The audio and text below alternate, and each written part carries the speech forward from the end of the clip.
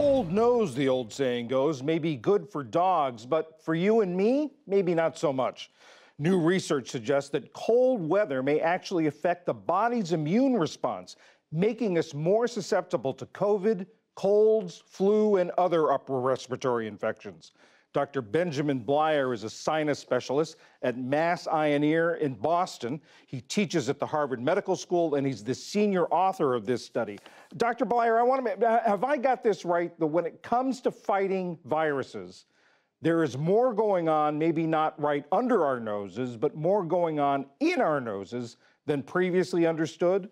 Yes, that's right. In fact, what our study found, which takes off on some work we had done previously several years ago, was that inside the front of our noses, when we're exposed to a virus, there's a whole sort of war going on. Whereas when our nose detects the presence of a virus, the cells release these swarms of bubbles, which we call vesicles, that have several functions. One is they actually bind to the virus. They stick to the viruses themselves, sort of mopping up the virus before it has a chance to infect our cells. But not only that, but these bubbles actually directly kill the virus when they bind to it. So essentially, these viruses don't have a chance to infect our cells because of these bubbles, these vesicles that get into our mucus. And how does the cold affect us, or how does this change when it gets cold? Well, what we found was that when the front of the nose is exposed to cold, and the way we looked at this is we actually took healthy volunteers and we measured the temperature of the front of their nose at room temperature and then at about 40 degrees Fahrenheit. What we found is that the front of the nose, the temperature drops by about 5 degrees Celsius or 9 degrees Fahrenheit. And in effect, just that modest drop in temperature decreases all of these immune functions of these little vesicles by about half.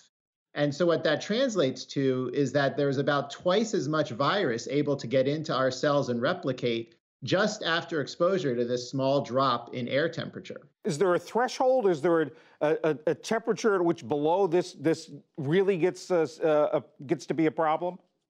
Well, we only measured really this one drop, and we picked this number because this is sort of a typical winter that at least we would see here up in Boston. And what we found was that we could actually quantify and relate the degree of temperature drop to specific changes or decreases in our ability to fight these viruses. So this is really the first time that we've discovered a quantitative mechanism for how the cold impacts our nasal immunity and our ability to fight off viruses. And does this change the thinking about why winter is sort of cold and flu season? Well, this does, because, prior to this study, there's been a lot of sort of speculation as to why we see this very constant pattern year over year. As the temperature drops, we see higher rates of respiratory infections. People used to say that, well, maybe people are gathering more indoors and that's why. But we all know that in our modern society, we're indoors all year round. And other studies have looked at this where people get together, for example, during sports events, and they don't see these same types of effects. So really, we wanted to look at an actual mechanism that we could quantify. And this changes the way that we look at this, because now we know that the nose really has a very important role in not only protecting us from respiratory viruses, but also how that protection is impaired when we're exposed to, again, very, very modest changes in temperature. Are there implications for how doctors treat colds and flu or prevent colds and flu?